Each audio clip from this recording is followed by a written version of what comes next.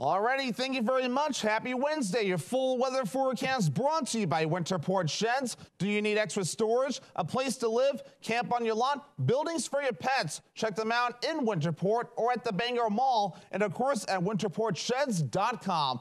Alrighty, here we go. So we're watching for fog again this morning in many areas though, especially from Bangor to Bar Harbor, areas to the east of that, and in the western parts of the state as well. Even in the Caribou area, you're seeing a little bit of fog in a few spots this morning, so keep that in mind as you're driving. Low beam lights or fog lights will be necessary as you do drive. Do not use your high beams. We had some scattered showers and storms last night and early this morning. That is now getting out of here. We're in a little bit of a break, but our down east counties will be watching out for a few more chances for scattered showers and storms as we get towards the afternoon period, with this area low pressure right about in here that's currently tracking off towards the east. We'll get some chances for storms. We'll catch a break, but more chances for storms will be on the way later on this week. So moving forward, though, as we get towards the afternoon period, by around 1, 2, 3 o'clock, maybe even as early as noon in some spots, watching out for scattered showers and storms, mainly east of Bangor. So most areas to the north and west should be pretty dry, though, but east of Bangor, I'm out to watch for a chance for a few scattered showers and storms.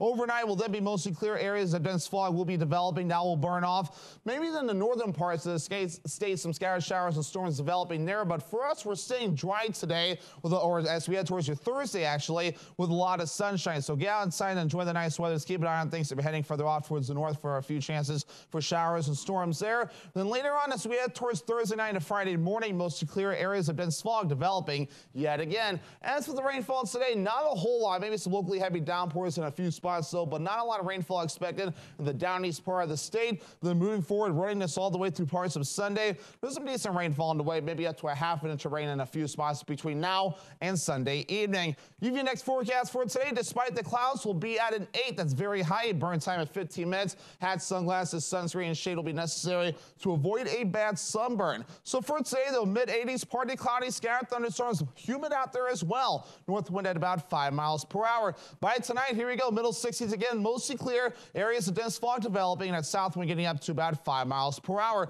By tomorrow, upper 80s, lots of sunshine, humid again. South wind getting up to around 5 miles per hour. Winterport Sheds extended forecast for dry for your Thursday. More chances for storms developing Friday, Saturday, and again on Sunday. Temperatures overall in the 80s, but on Sunday we cool off into the upper 70s.